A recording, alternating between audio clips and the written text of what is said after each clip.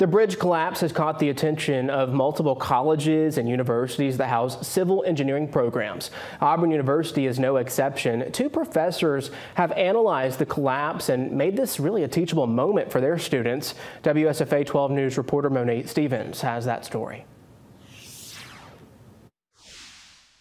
Video of the Francis Scott Key Bridge in Baltimore collapsing was a shock to many across the country, including Auburn University civil engineering professors Matthew Yarnold and Andy Novak. Fortunately, the bridge had been mostly shut down before the impact, but that was the first thing, was just the amount of loss of life for a structure of this magnitude.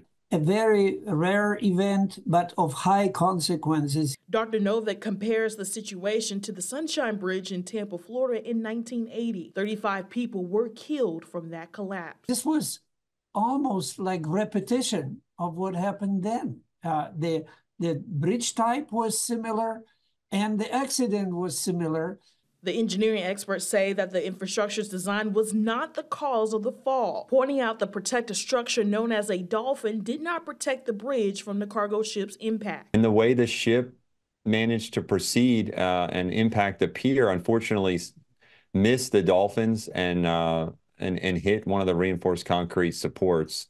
Yarnold and Novak are making this event a teachable moment for civil engineering students at Auburn, constantly doing case studies and projects on previous bridge collapses. They learn a tremendous amount about bridge behavior and the way bridges should be designed, assessed, and managed. You have to design the bridge to withstand a direct impact, which is a very large force, and it would make the structures much more expensive. It is cheaper to build a strong bumper. Setting future engineers up to solve real-world problems. Monet Stevens, WSFA 12 News. The engineering professors mentioned that Alabama bridges are considered safe, but they say this tragedy points out the need for lawmakers to focus their attention on infrastructure.